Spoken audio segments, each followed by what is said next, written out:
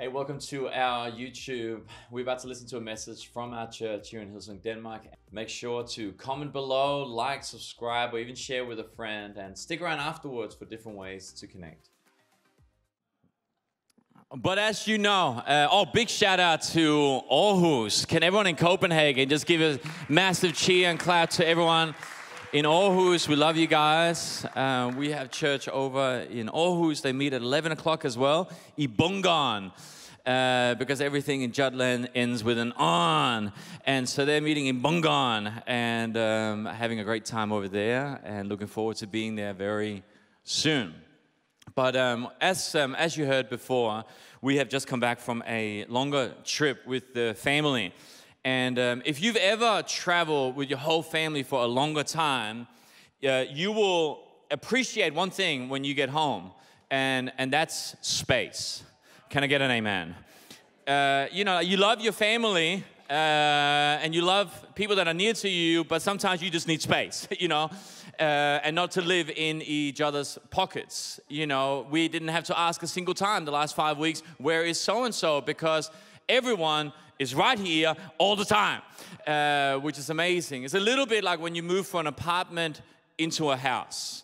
A few years ago, we moved from an apartment into a house, and in our apartment, all of the rooms, they faced the living room. And so there was one seat at the dinner table where you could sit, and if you swirled around, you could see every room, which is the only room you couldn't see was the bathroom, also known as the escape room, or the safe room, but everything else. But when you suddenly moved into a house, you had space. And now when you got home, you didn't know immediately if other people were home. And you had to look for clues. You had to look for clues if people were home. It could be shoes in the doorway. It could be a school bag that's just been thrown carelessly in the hallway. It could be a fridge. We have teenagers. It could be a fridge that's open, not shut. It could be the lights have been turned on. The door's probably open and not shut. There's clues that you are looking for. And I wanna speak a message today that I've just called, Hello? Hello? Let's pray together. Jesus, we just thank you for this opportunity to be together. And I just pray we'll not take it for granted that we can come together in church. And whether people are sitting here in Copenhagen and Aarhus or watching online later, Lord God, I just pray, Jesus, for you to speak through me like I believe you've spoken to me, Lord God. Take this message, break it into hundreds of pieces, and let people hear what they need to hear. And Lord, we just pray that by the end of this, that we'll be more in love with you than when we came in. We thank you for this opportunity. In the name of Jesus, amen.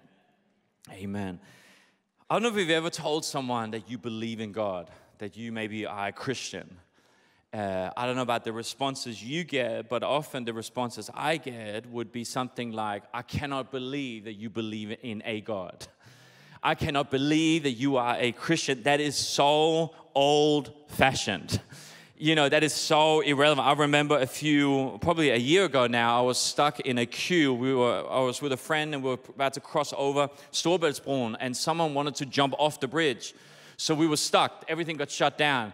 And I just tweeted out or X'd out a message saying, praying for whoever is about, to jump or whatever's going on. And the comments back were so positive, It's like, you are, that's irrelevant, and you believe in fairy tale, and, I cannot believe that you believe in something that science cannot prove. I mean, the truth is, most of us believe in something that science cannot prove. When we were away, there was a big event that took place on January 14th here in Copenhagen. Does anyone remember what that was? A coronation. Yeah, we apparently got a new king and queen. I say apparently because my question is, prove it. How can you prove it? I mean, you can show me some pictures, you can show me some videos, and maybe you can give me some historical truth, but you can't give me scientific truth. Because scientific truth, by definition, means that you've got to be able to repeat what it is that you're trying to prove. So really, all you can do is give me enough clues that gives me more faith than I have doubt that what you're saying is true. Which is really what faith is. I know in my life, people will often come to me and go, do you ever have doubt? And I'm like, do I ever have doubt? Yeah, all the time. I do have doubt, but my job as a Christian is not to not have doubt. My job as a Christian is to make sure I have more faith than I have doubt. That I'm leaning towards faith. There will always be doubt because God is that big. If I had no doubt, there would be no faith. The doubt proves my faith. But my job as a Christian is to have more faith than I have doubt. It is to look at the clues. When I get home in the house, I look at the clues, and even though I cannot see anyone, even though I can't hear anyone, I look at the clues and I go, okay, I have more certainty than not than someone is at home right now. Life is very much like that as well. We are surrounded by all of these things. We call them metaphysical things. Metaphysical things are things that you cannot prove with science. Metaphysical things are things that are not bound by natural laws, things that all of us, we believe in, but science cannot prove. It's things that are transcending natural laws. For example, like how music moves us. Why does music move us? How come we listen to music when... Have you ever watched a scary movie? I don't like scary movies. I hate scary movies. Whatever. If you like scary movies, you're weird. And sorry, I know who you are. But I just don't like scary movies. But I do know if there is a scary scene, all I got to do is turn the volume down. Why? Because it's the music that scares you. It's like doo-doo, doo-doo. It's the music. It's like you watch a movie and it's like, the end of Toy Story 3 and they're all like about to get burned, and then the music, it moves you. You're sitting on the plane with your kids crying. Don't die. Because why does music move us? What about beauty? What is that? Like scientifically, what is beauty? Why do we make it? Like, what is it about? Why did cavemen 10,000, 100,000 years ago, why would they take time to draw? What is that? What about love? Like, can you prove that you love someone? Well, you can give me examples of, things you've done that show that you love someone, but can you scientifically prove it? No, you can't. Because these are things that we believe in that really science cannot prove. They're metaphysical experiences that are part of our reality. What about the moral law that all of us have within us? Morality, the one that causes our conscience to tell us whether something is right or wrong. What about conscience? Samvittighed, conscience. What is that? Why do we have that? And more importantly, who placed it there? Now, you might say, evolution taught us that. No, not really. And you say, yeah, but that's herd mentality because it is good not to kill someone if you want to protect the herd. It's good not to steal something or rape someone. It's good because it protects the herd. Yeah, but the challenge with the human moral code is that humans have the capacity to love their enemies. Why is that?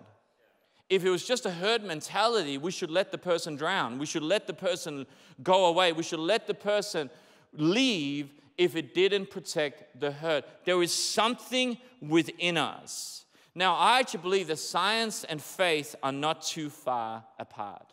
As the Pulitzer Prize winning author Annie Dillard wrote in her book, Teaching a Stone to Talk, she said, what is the difference between a cathedral and a physics lab? Are they not both saying, hello?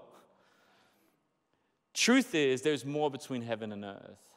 There is more within us than just skin and bones. There is truly something unusual going on here.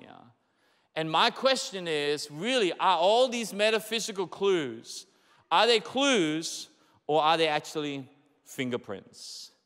C.S. Lewis, he said it like this: if there was a controlling power outside of the universe, it couldn't show itself to us like one of the facts inside the universe.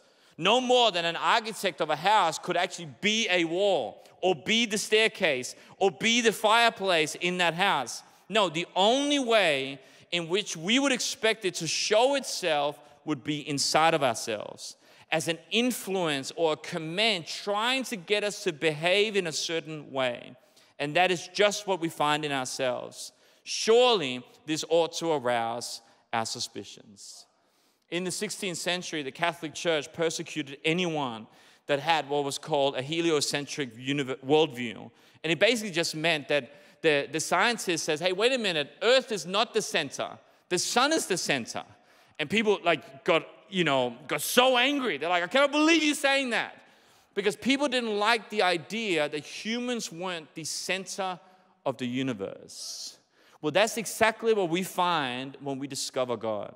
We suddenly discover, which I think is one of the biggest reasons that people push against religion, is one of the biggest reasons that people push against Christianity, is because suddenly you realize you are not the center of the world. God is. As we have a book out in the Resource Center called Purpose Driven Life by Rick Warren. And the first sentence of that book says, it's not about you. Life is not about you. There is something else at play here. And the quest for all of us in order to find our fulfillment, in order to find our purpose here on earth, it is to figure out, why has God created us? Why has God made us? The Bible says in Ephesians 2:19, he says, it's plain enough, isn't it? You're no longer wandering exiles. This kingdom of faith is now your home country.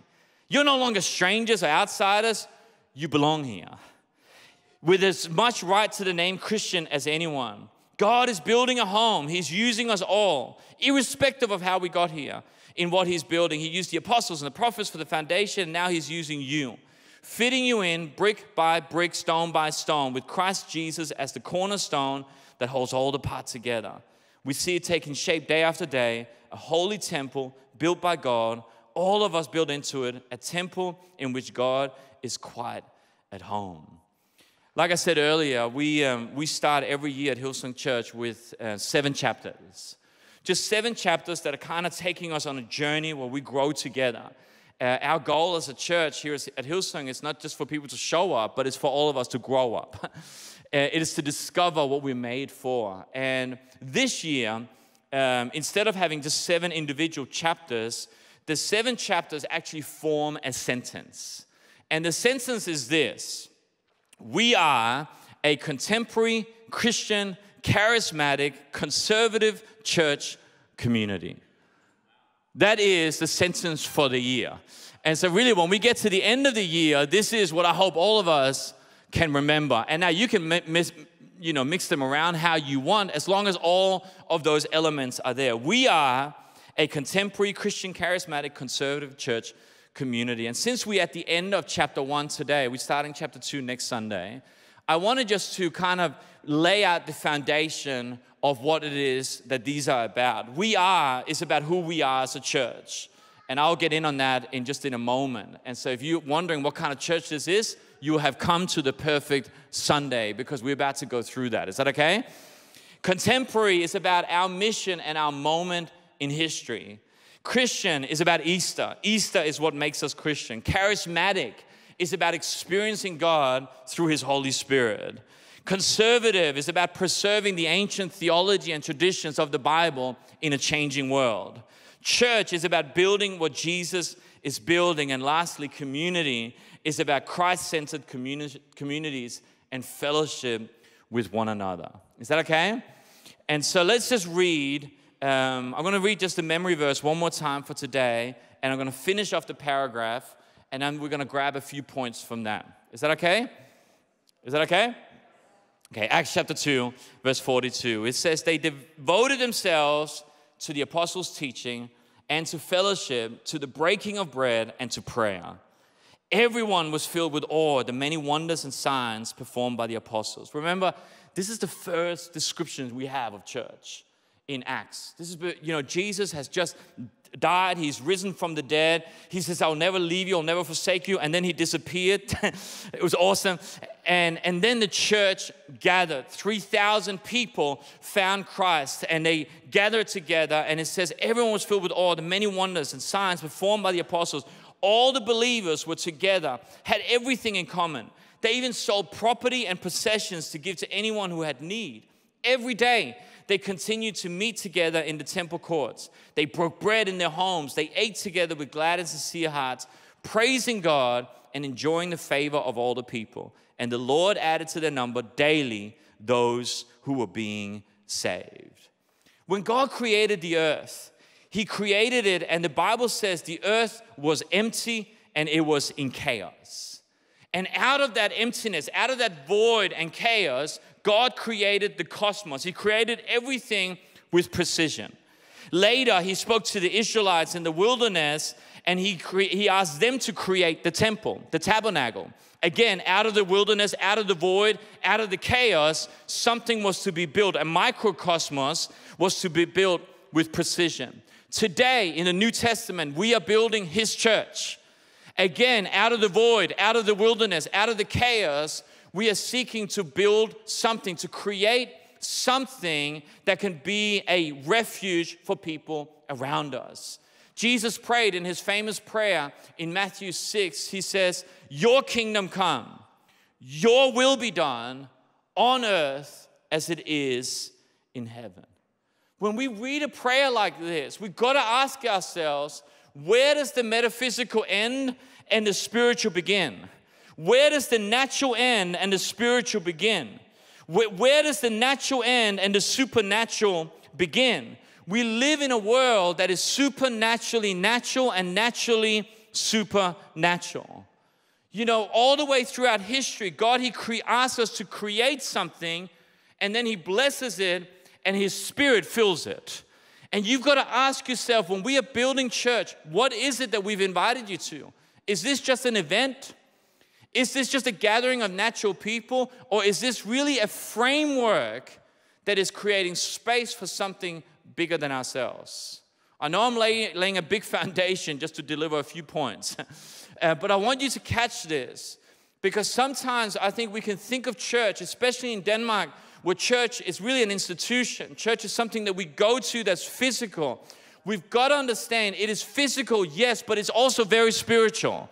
It's very spiritual, but it's also very physical. Those two things are not either or, it is both and.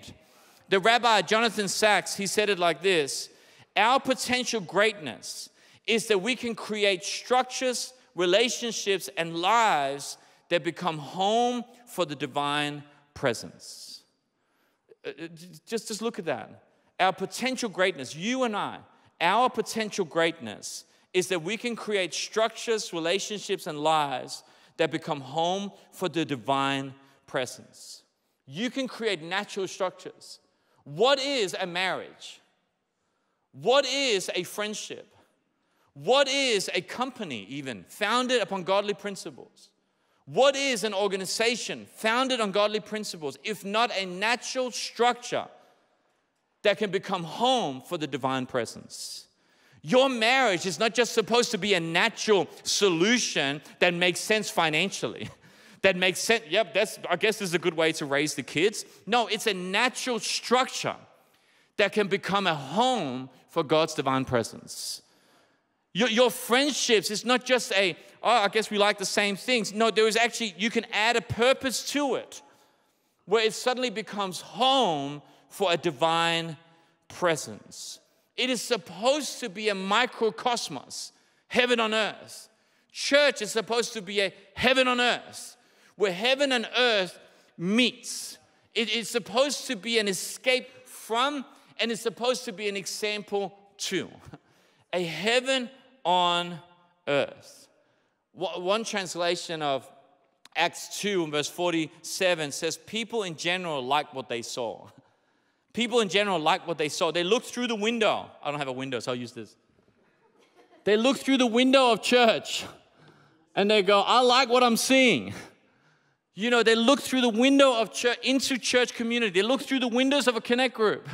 They look through the window of a godly marriage. They looked through the window of a life of someone that says that they were a follower of Jesus. And the Bible says in general, they liked what they saw. So what did they see? And more importantly, what do they see? When they look at our church, when they look at your life, when they look at my life, what do people see? This chapter is called We Are. And it's a little bit of a throwback because when we first started church, I had one sentence that I used to say all the time, and that is, we are who we are. We are who we are. We are corporately who we are individually. So people would come to me and say, what's Hillsong like? And I'm like, I don't know. And they're like, is Hillsong a friendly church? I said, I don't know. Are you friendly? Because I guess if you're friendly and I'm friendly, then yeah, we are friendly. Yeah, but is Hillsong like one of those churches that is really encouraging? I don't know. Are you encouraging? Am I encouraging? I guess if we're encouraging, then yeah, we're an encouraging church. Yeah, is Hillsong one of those like generous churches? I don't know. Are you generous? Am I generous? Because if we're generous, then yeah, we're one of those generous churches. And so you could go, what kind of marriage are we? What kind of family are we? What kind of company are we? Well, we are corporately who we are as individuals. The whole is made up of the individuals. Who we are comes down to who we are. So if you go, what kind of church do you want to be part of? What kind of church is this? Well, on the way out, go into the restroom, look in the mirror. That's Hillsong Church. And so really, it's an encouragement to all of us and a challenge for all of us to be the church that you want to see. Be the church you want to see. I go through the foyers and no one says hi. Do you say hi? No one invites me out for lunch. Do you invite someone out for lunch? No one brings their friends. Do you? We are who we are. We are corporately who we are as individuals. Be the church you want to see. I have a fish tank up here. There's obviously a reason for it. If our potential for greatness is that we can create natural structures that can become home for the divine presence, we've got to ask ourselves what actually makes up these natural structures. And really, what makes it up, whether it's a marriage or whether it's a church or a company, I guess the first thing that makes up a structure is what we believe. What we believe, our theology, our belief system. Like what we believe, because we will always grow to people's expectation of us, or we will lower ourselves. And so what we believe, if we just believe, well, our marriage is always, we always fight. That's what we believe about us. We fight. That's who we are. We don't dream big in this family. That's my belief. That becomes a belief system. But also your theology. What you believe becomes one of the sides of your structure. The second thing is, what else should we take here? Here, who we are. Who we are, that's our values. Our values as a family, our values as a friendship, our value is basically a question of, well, who are we? Like, what are our values? And if you don't know them, how are you ever going to know if they're being threatened? What are your Amos? There's a book in the Bible called Amos. He's called a minor prophet, which is really sad. I mean, if you made the Bible, surely, seriously, that's just harsh. He's a minor prophet. He made the Bible, all right? It's amazing. But Amos, he says in chapter 3, verse 3, how can two people walk together unless they agree? The people that you have in your life, you agree on something. And it's a good idea to find out what that is. Because most often it's the values. It's who we are.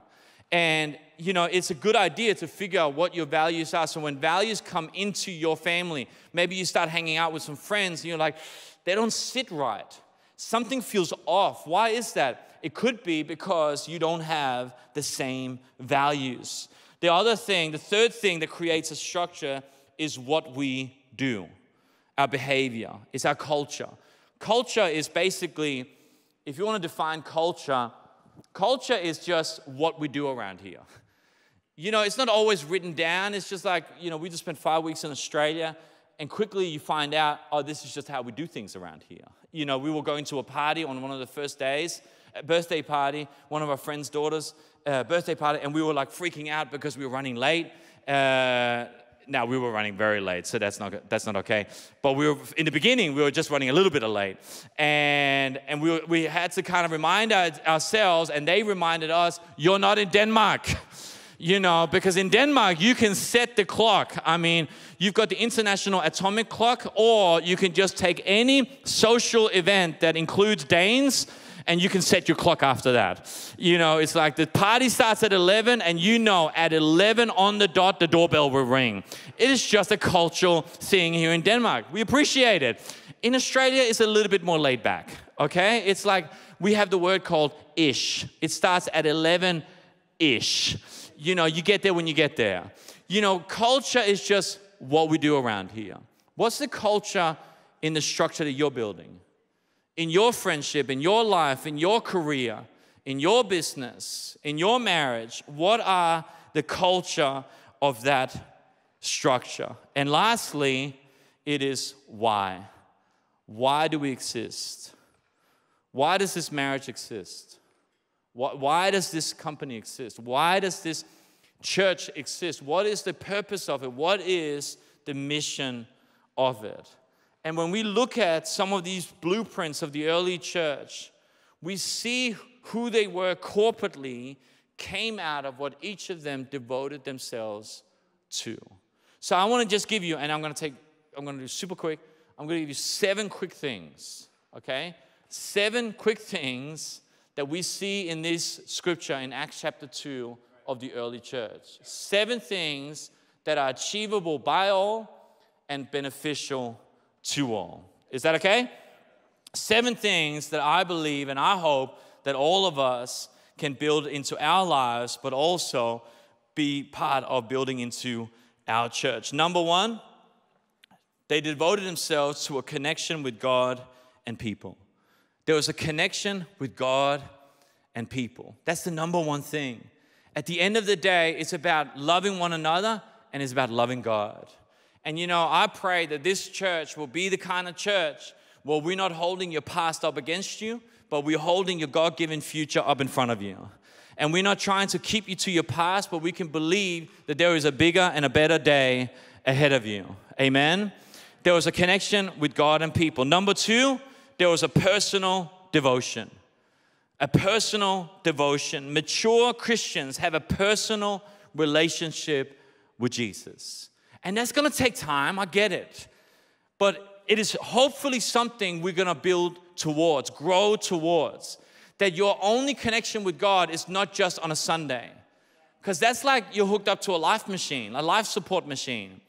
But that all of us, we have our personal walk with Jesus. That's why we do connect groups, where we can encourage one another in our personal walk with Jesus. A personal devotion. Number 3, servanthood. Servanthood. It was part of the early church, and I pray it's part of our church. And the serving of one another is more than a social connection. It's about contributing to the betterment of others. It is that when I walk into a room, I am looking, how can I give and not just take? How can I add value and not just take value? It doesn't mean that you're not getting value. It doesn't mean that you yourself are not on the receiving end. But if our mentality is, when I come to church, when I step into an environment, when I step into a circle, if I'm looking to serve rather than being served, it changes the whole atmosphere. Because suddenly no one is missing out, because all of us are thinking like that. So while you're serving someone else, they are also serving you. Isn't that what a marriage is? Isn't that what a friendship is?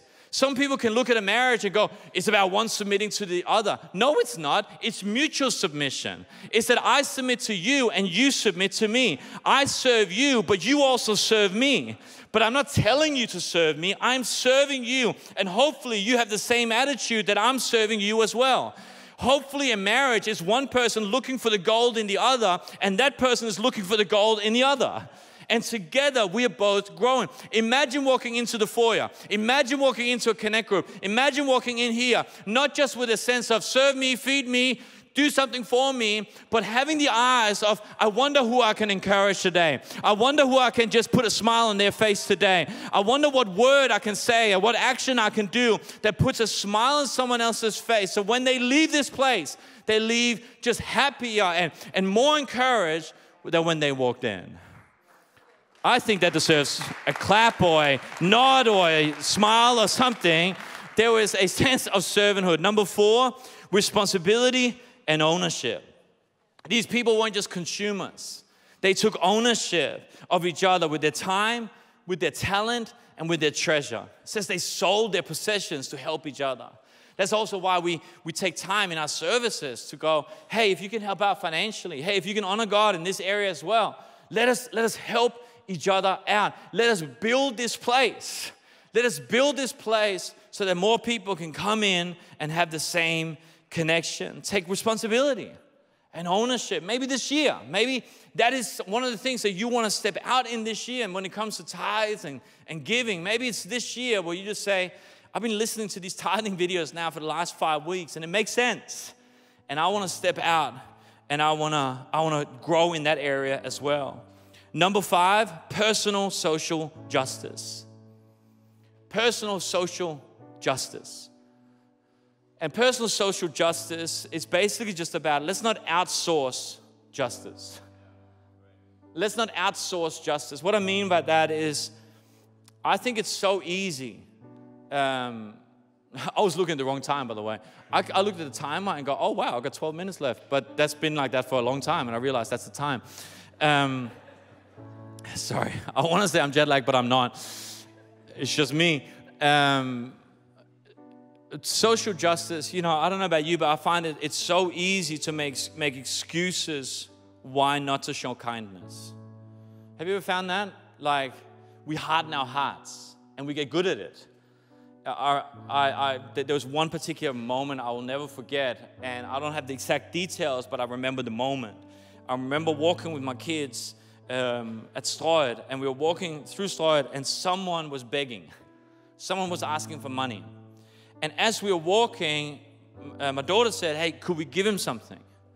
And I said, no, they're just going to use it on drugs. And like the moment I said that, it was like, God or my conscience or something. It's like, who do you think you are? Like, who do you... Okay, you hardening your heart, but don't you dare teach the next generation to harden their heart. Like, how easily do we make excuses for not being moved? I don't know what they're going to do with it. It might be true, but that's none of my business. My business is to stay soft. My business is to use what's in my hand to do good.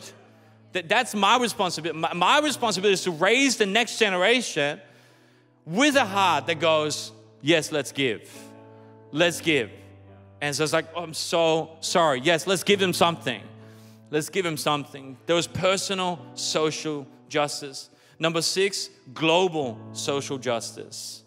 You will hear this year in our church about partnerships we have around the world. 821 that fights human trafficking that Phil helps head up. Partnerships in India and in Mumbai, India, and different partnerships. And we do that because we believe that as a church, we're not called to be on the sidelines. We believe that we're not just called to be spectators to injustice, but actually to be part of the answer. And we've often said we can't do everything, but we must do something. And it's because we believe it's part of who we are, is global social justice. And the 7th and final thing is helping someone else become part of the kingdom. It's part of who we are. It's not just to keep it for ourselves, but actually to look around and go, hey, who else can I help join this kingdom, to join church, to join, to discover their own faith so they can discover God for themselves. And it says people liked what they saw. I think if there's one thing, church, that part of our calling is, it is to help change people's perception of Jesus and church. Just help them, just change the perception of what church is, of who Jesus is. An attractive spirituality is an authentic spirituality. An attractive spirituality. It's not that everything is perfect. It's not that everything is, everything is just, always perfect. I posted a few days ago some family pictures that we took in Australia.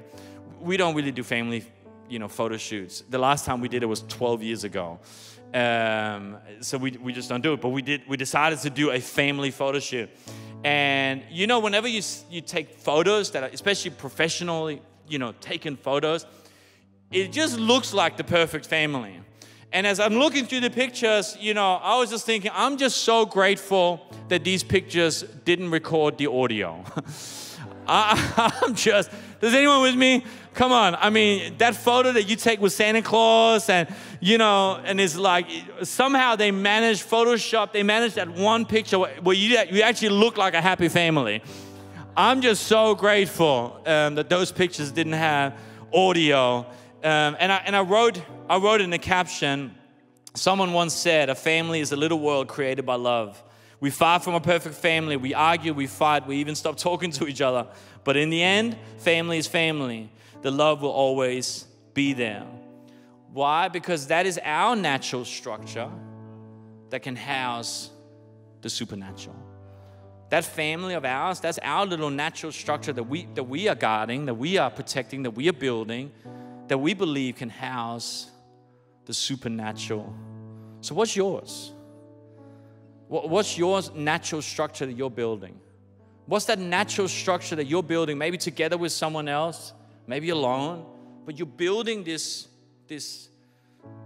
container, big or small, you're building this container that you're believing can house something supernatural. I was on a phone call with a friend just 2 days ago, and I was in the middle of writing this message, and I was like, bro, I just believe that what you're building, he's building a company at the moment. I'm like, bro, I just believe the company you're building is natural structure that's going to house something supernatural. It's going to be bigger than just creating wealth. It's going to house something supernatural. And I'm praying that when you leave today, that you will leave with a passion for what's in your hand. Not comparing with someone else, not going, oh, I only have this and they have that. Not going, it's just this, but I want that. And God's like, yeah, but I'm giving you this for now. Can you be faithful with this? Can you grow this? Let's trust God with this and trust that it's going to make a home for His divine presence. These verses started with, they devoted themselves. They devoted themselves. Someone once said that God doesn't have grandchildren. And what it means is you cannot live on someone else's faith. You've got to get God for yourself. Even going to church, it doesn't make you a Christian. Just like standing in a garage doesn't make you a car. Because at the end of the day, Christianity is not about rules and regulations. Christianity is a relationship with Jesus. That's what it is. People go, oh, I could never be a Christian. Why? There's so many things you're not allowed to do. All these rules and regulations. No, you're talking about religion. That's what religion is. But religion is trying to work something out that God never worked in. It's like when you try and look the part, but you're not it.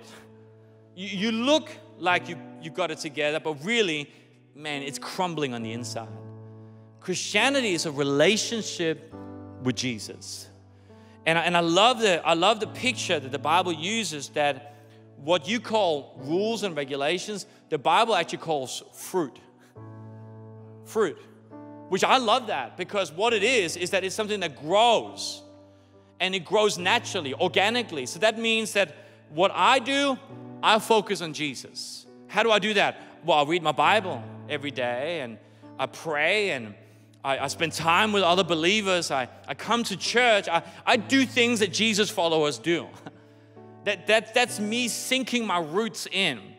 And we're at different stages. All good, no pressure. We all at different stages. But I slowly get my roots sunk into this relationship with Jesus. And slowly but surely, I don't know how, I don't know when, but slowly there is something that takes place. You can almost say metaphysical, or spiritual that takes place in my life where I get changed and suddenly fruit starts growing. And people will say things like, oh, wow, you're not as angry as you used to be. Oh, you're not doing that anymore. Or is that because you're not allowed to? Oh, no, I'm not even focused on that. I'm focused on Jesus. But things are changing because my focus is not what I need to do. My focus is who I need to be. I'm in a relationship. The more I develop this relationship, the more this stuff takes care of itself. And I would love to pray for anyone here today that maybe you're here for the first time. Maybe you've been here for a while, but you've never opened your life up to the reality of God. Maybe you've done this stuff well, and well done. I mean, you must be tired, because if you're just focusing on this, that's striving. That's like, man, it's hard being a Christian. Yeah, of course it is, if that's what you're focusing on. But Christianity is not that. Christianity is surrender. It's saying, God, I can't do this in my own strength, and I'd love your help, which is what grace is God's help. So could I get everyone just to close your eyes and maybe just bow your heads, just to give everyone here a moment of privacy. Maybe you stood in a cathedral or lab or under a star-filled sky and you said, hello? I believe that today, God, He's looking back at you and He's saying, hello. And He wants to start a relationship with you. He wants to start a friendship with you. And it's going to be slow and it's going to be awkward at times, and like any relationship, and you're going to get to know each other, and you're going to say things and do things, and we're going to figure it out. Some of us have been on this journey for a while, and others have just started, and some are about to start. The cool thing is that you're surrounded by people that want to encourage you in it. And so I'd love to pray for anyone here that you don't know Jesus the way I'm talking about Him, and today you would love to get to know Him, to start to discover that purpose that God has for your life, to start to receive that peace that He has for your life. So I'm just going to count to 3. And when I get to 3, I want every person who's in the room, in the parents' lounge, in all who's online, if you're saying, Thomas, when you pray for people, could you include me in this prayer? When I say 3, just to lift your hand high enough and long enough so I know who I'm praying with. You ready? 1, don't let this moment slip by. Don't put it off to a moment you're not guaranteed you have. We have right here and right now. 2, not talking to the person next to you, I'm talking to you. Do you know Jesus? So when I say 3, I want every person who wants to say yes for the first time, or today you're coming back to Him. When I say 3, just lift your hand. You ready? On 3, 3. Just lift your hands. Thank you, thank you, thank you, thank you, thank you. Beautiful, thank you, thank you, thank you, thank you, thank you. Over there and over there. You guys over there, beautiful. Over here in the parents' lounge, online, in Aarhus as well. I can't see you from here. That's all good because God sees you. This is between you and Jesus. Beautiful. You can put your hands down. This is what we're going to do. We're going to say a prayer together. This is your first prayer. You're going to be praying a lot more in the days to come. This is your first one. And I'm just going to say just line for line, and I want to ask everyone just to repeat this after me. So let's close our eyes one more time. It doesn't make it more spiritual. It just removes distractions. Some of us need that. So just say this prayer after me. Just say, Dear Jesus. Dear Jesus. Thank you for your love. Thank you for your love. I'm sorry for my mistakes. I'm sorry for my mistakes. I'm sorry for my sin. I'm sorry for my sin. But today I choose you. Today I choose you. I make you my Lord and Savior. I make you my Lord and Savior. And from today, I am forgiven. I am forgiven. I'm a follower of Jesus. I'm a follower of Jesus. And I am free. I am free. In the name of Jesus. In the name of Jesus. Amen. Amen. Come on, can we congratulate every person making that decision? So good. So good. Man, we congratulate you because we know what this meant for us and we know what it has the potential to mean for you. And I say potential. It's not that I don't believe in the prayer. It is just that when you say yes to Jesus and you make a prayer, what the Bible says is that you've changed your mind. You've repented. Repent just means to change your mind. You changed your mind. You've changed your direction. That's awesome. It's like signing up to the gym. It's like great first step. But you've actually got to show up for it to make sense. And it's the same when you walk with Jesus. You have now changed direction. Now we've got to walk it out. And we want to encourage you in that. We want to help you in that. The first step is we want to give you a Bible. It's a gift from our church to you. It's just a New Testament Bible. It has pictures in it. But really, it's just a New Testament Christian Bible that we want to give you. And we want to just encourage you. It's just laid out like a coffee table book, so it's easy to read. And I want to encourage you. We have Danish, English. I can see we've got Ukrainians Bibles as well. So on the way out, our team will be here in the Parents Lounge in Aarhus as well. Just walk up to them. If you brought a friend, let them walk with you and just ask, can I have one of those free Bibles? And they're expecting you. So you're not a burden. Grab it and start to read it. And then the second thing I want to encourage you to do is keep coming back. I know that in Danish culture, sometimes I'll invite someone to church and they go, oh, Ben. Oh, it's not like a once-off thing. Like we go regularly. I mean, we go every week. Why? Because it's our flag in the sand. It's us just, calibrating ourselves and go, staying on the path, encouraging one another so we're ready for a new week. Amen? So come on, can we give all those people one more hand? Celebrating them. Amazing. So good. Why don't we stand to our feet? Beautiful. Beautiful. So many people making a decision. That's amazing. Make sure, grab a Bible on the way out, and I'd love to pray with you. And we're going to pray for everyone. But before we pray for everyone, I just want to pray for, as well, for you guys that are just going, man, I've got this structure, natural thing in my life. I don't know, maybe you're worried about it, maybe you're not. But I just pray that our eyes will be open to the importance of this. Your marriage is spiritual. It might seem very natural because it is very natural.